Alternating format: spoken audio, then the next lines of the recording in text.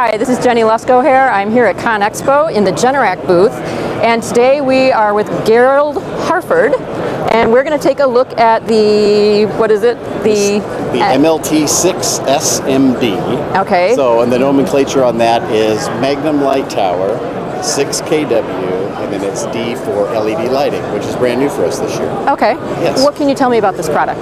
Well, it's new for us in a couple of different ways. We've got a vertical mass light tower that we've taken from our traditional light tower and then incorporated into now with LED lighting. So the beauty of this one is the efficiency of an engine running with a generator to not worry about wet stacking, being underloaded with LED lighting, but it also gives you the option of running up to 1800 RPM and getting your normal output, basically a 5 kW generator with clean power at the end of it.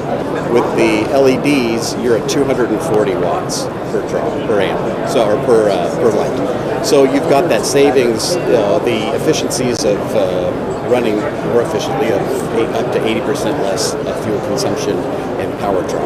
Okay. So that's why we have that variable speed motor. Drawing less power, you risk the chance of having a generator and an engine marrying up and not working correctly, and then you get issues of underutilization and what's called wet stacking in the industry. At wet stacking, it's the load sensor. So you've got that ECOSpeed engine, which will run at 1200 RPM, powering the 24 volts that go up to light the LEDs up above. If you need external power or exporting power, you plug in your extension cord or your tools here. We have a load sensor that automatically ramps up the unit, senses the load that's being required, ramps up to 1800 RPM, giving you the 60 hertz of power that you need for the clean power coming out of here. 5,000 watts of voltage regulated power, plus or minus 1%. So basically you are towing a generator that happens to have some lights. We've got an auto setting or a manual setting. Right now we're in manual, but the feature of the power zone, if you want auto, you can put it into the auto setting. Whoop.